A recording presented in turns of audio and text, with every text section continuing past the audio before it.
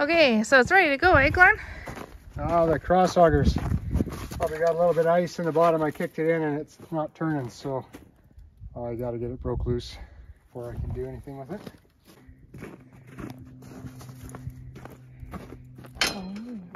Half inch. Uh-oh. It's a good thing the shed's so close.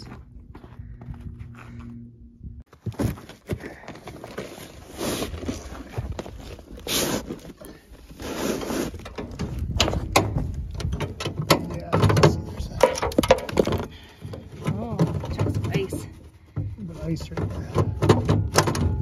Right in the craw. Yep. Again, see if I can get it even.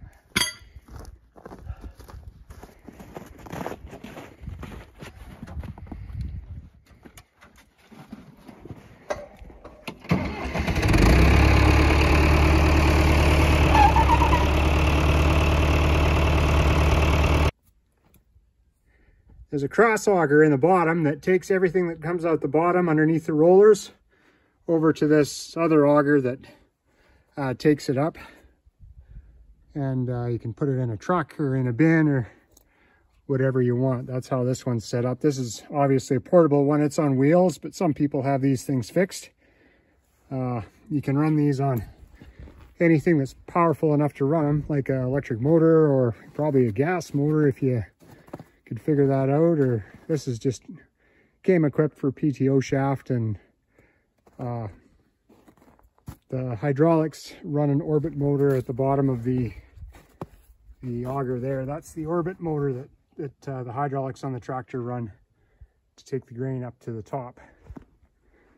And there's a couple sets of leaf springs here that you can tighten to adjust the tension on the rollers, so how hard you're pushing on it. And then there's a couple of little screws on the side here that will probably be adjusting a little bit after a while, that will set how far apart the rollers are apart. So if you got skinnier grain, you can set them a little closer together. You don't want them touching, but you need them really close. So yeah.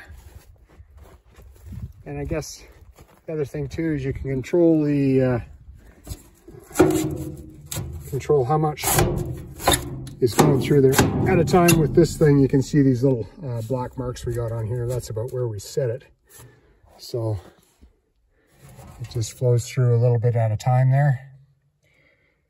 And I don't know, the capacity here, I'm just guessing maybe about 200 bushels an hour. I can't remember exactly how long it takes us to roll a load. It depends on, but anywhere between 150 and 200 bushels an hour is about what this thing will do once we get it going.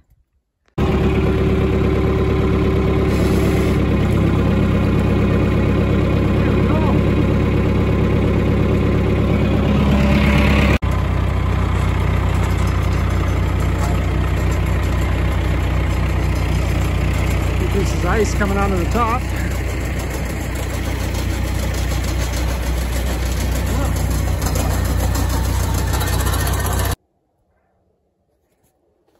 We've had two of these over the years. This is the second one, obviously. The first one had a gear drive to run the elevator auger, and it had trouble too. I don't really think that this orbit hydraulic motor is a vast improvement from my point of view. It's just a pain.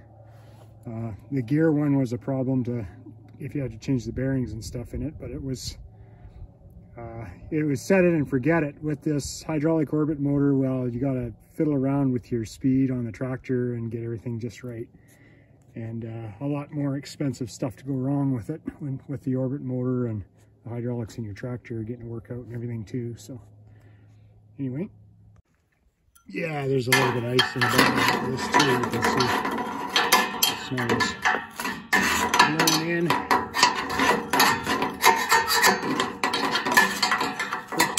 First go around of the season.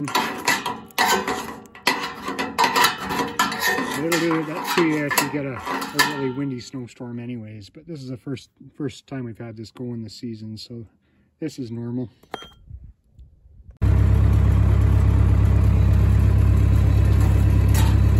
still got some stuff to clean out of there. I slowed it right down. I can probably speed it up a little bit from there.